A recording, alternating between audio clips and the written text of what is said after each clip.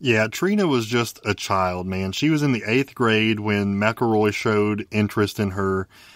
Obviously, both Trina and her parents were adamantly opposed to Ken having any kind of relationship with Trina, but still, he repeatedly found her alone and raped her, and just an awful, awful human being.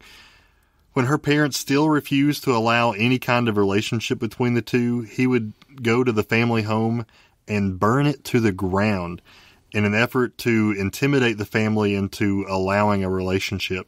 So as if that wasn't enough, they still refused. So he ended up killing the family dog as a final effort to scare the family into submission. This dude's a lunatic. So he's raping their daughter and wants her to be married with him.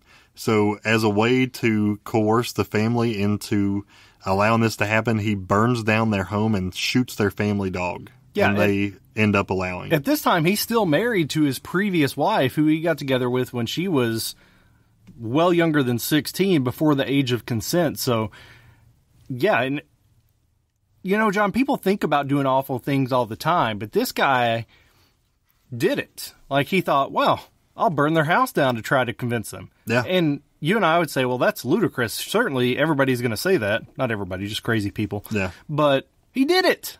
He did it. Yeah, it's absolutely insane. Yeah, I mean, so this girl's 12 years old. Of course, this isn't legal, but it's also not legal because, like you said, he's still technically and legally married to his second wife, Alice. But, you know, they get a divorce, and I guess her parents are able to sign a consent form, which, thank God, I'm not very familiar with, but I guess that's allowed, and they end up getting married. He forced Trina to drop out of school in the 9th grade and impregnated her by the time she was 14.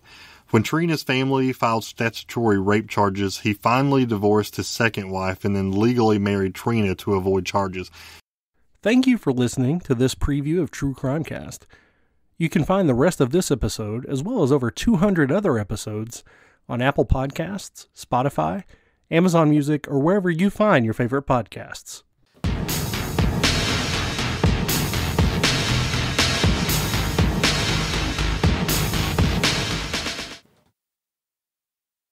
You've listened to True Crimecast, distributed by Stoveleg Media.